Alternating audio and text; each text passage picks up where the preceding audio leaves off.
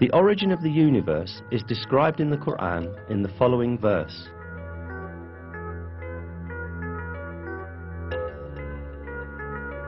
He is the originator of the heavens and the earth. This information given in the Quran is in full agreement with the findings of contemporary science.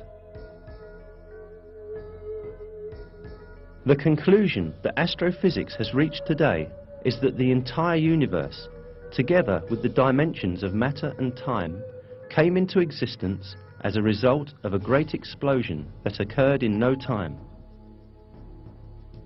This event, known as the Big Bang, produced the entire universe about 15 billion years ago, creating it from nothingness as a result of the explosion of a single point.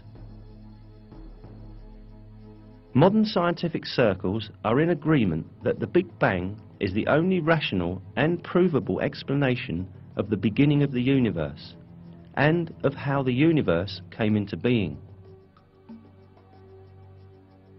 Before the Big Bang, there was no such thing as matter. From a condition of non-existence in which neither matter nor energy nor even time existed, and which can only be defined metaphysically, matter, energy and time were all created. This fact, only recently discovered by modern physics, was announced to us in the Quran 1,400 years ago.